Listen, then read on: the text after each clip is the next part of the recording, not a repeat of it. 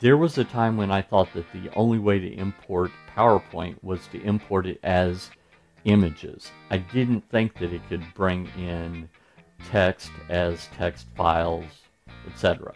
Well, that's not true.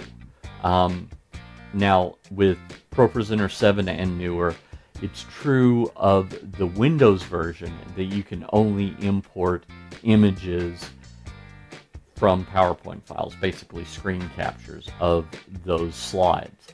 But in ProPresenter 7 and newer for Mac, you can bring in just screen captures, or just text, or you can bring in text and image files as ProPresenter objects. So it's a little more flexible than that. Now, doesn't bring in animations, as far as I know.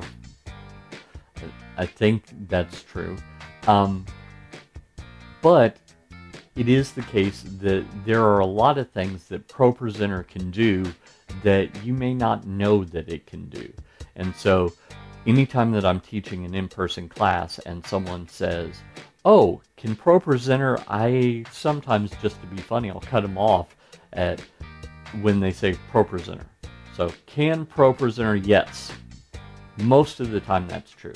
Now, sometimes you have to be a little creative in how you can get it to do some stuff,